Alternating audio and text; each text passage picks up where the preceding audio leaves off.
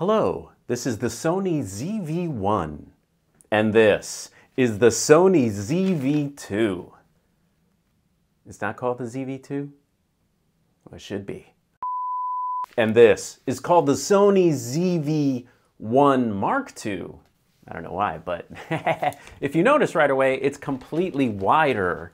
And that's what everyone wanted with this camera, is the widest lens you can get so you can vlog.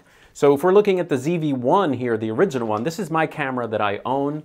I use it all the time. And I made a whole video of why this camera is always with me, is because I love capturing memories. Like, I was always a big videographer, camcorder person, and I'm always looking for the easiest way to capture memories, our own memories. I don't really vlog. I kind of just capture family and life. It's a big day. It's finally up.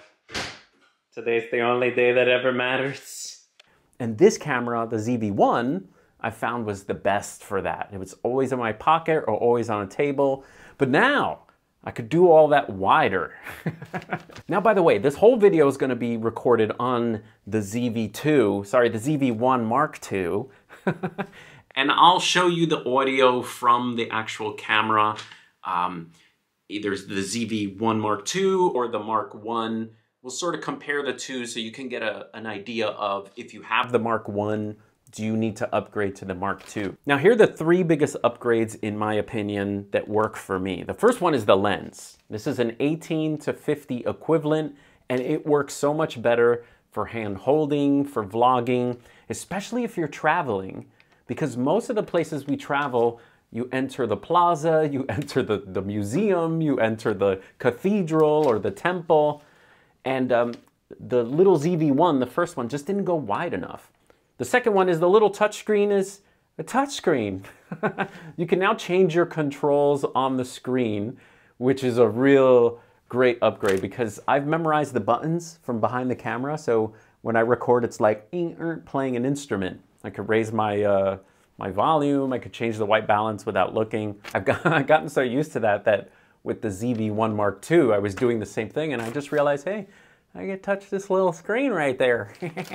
Oh, I think I have product showcase on. We should show you that. Here are my budget reading glasses.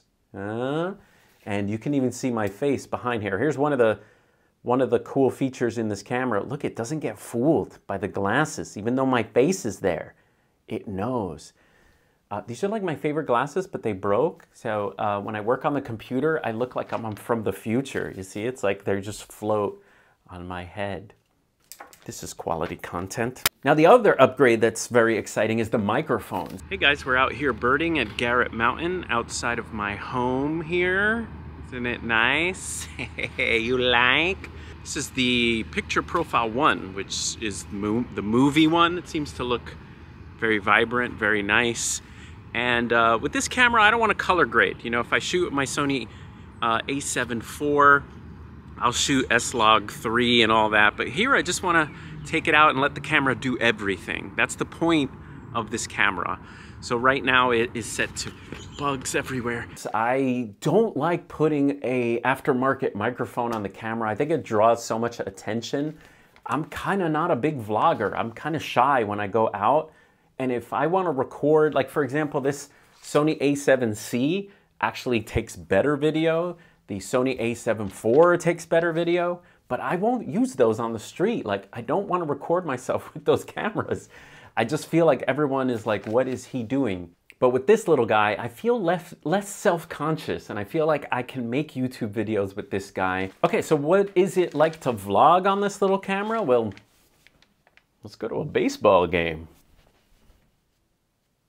I'm still here, but I'm gonna like use a transition and make it look like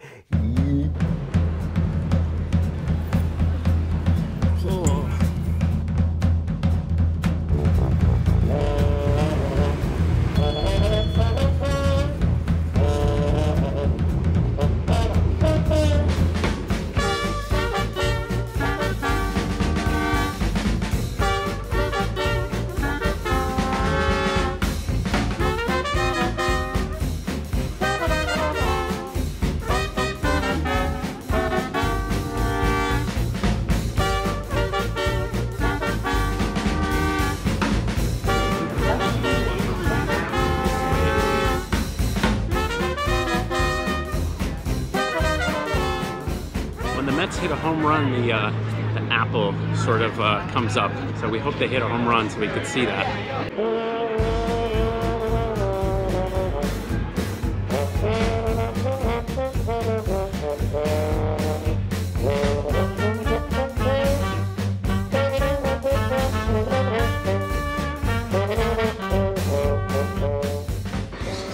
This is the original Mets mascot called Mr. Met. We see the real Mr. Met in the ballpark. He's a little scary, isn't he? But they have a more modern Mr. Met, which we should see at the ballpark. We're stuck in the little museum because the national anthem is playing. We're not allowed to leave, so. Okay, we're waiting. All right, let's go to the game. Okay, that's full. Empty.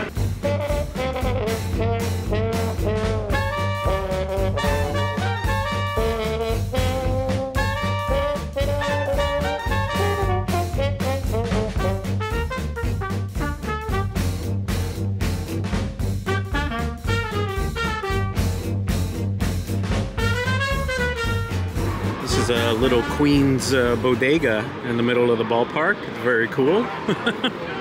Let's check out what's in the window. Yeah, gotta have your Goya, your frijoles, fabuloso.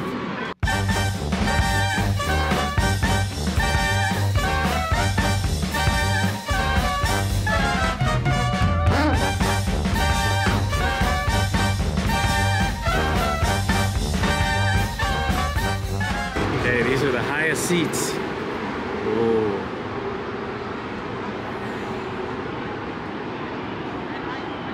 All right, let's go enjoy the game. That was super fun. Okay, I'm back. The Mets won, if you're curious, by the way. So that's kind of what it's like to record. I love the feature that you flip the screen open and it just starts recording. A couple other cool features that I tried was the cinematic mode. I actually like the cinematic mode. I'm not a fan of the crop. I wish they would take that off so that you kind of just have that film simulation look, just ready to go. But if you try to mix your footage with other stuff, it's gonna be like black bars, no black bars. And overall, it's a win. I would say my main negatives are buy 3 batteries right away if you're traveling, because you're gonna just eat through the batteries. That's number one. Number two, for photo, I wish this camera would compete with like the Ricoh GR series, where this would be your little pocketable street camera somehow. But I just don't see, I'm not inspired to take photos with this camera. And so I kind of wish for photo there was just like it was at the level that it is for video. And the last one is this camera has stabilization, but it doesn't have the regular stabilization that doesn't get rid of this beautiful width. We have stabilization, but there is only no stabilization, or you get the little croppy crop.